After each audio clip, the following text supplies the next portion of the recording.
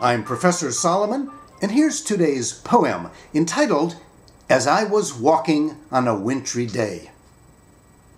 As I was walking on a wintry day, blithely gliding on my gladsome way, suddenly on the ice I slipped, and like some antic gymnast, downward flipped. I sat there on the ice in mild pain, and looked about to swiftly ascertain if anyone had seen me going down, had glimpsed this public spectacle, this tumbling clown. For my first thought was not for broken bone, rather had my dignity been blown. And then a darker thought occurred to me on the nature of adversity. For now I pondered, sprawled on my rear end, how suddenly our fortunes may descend.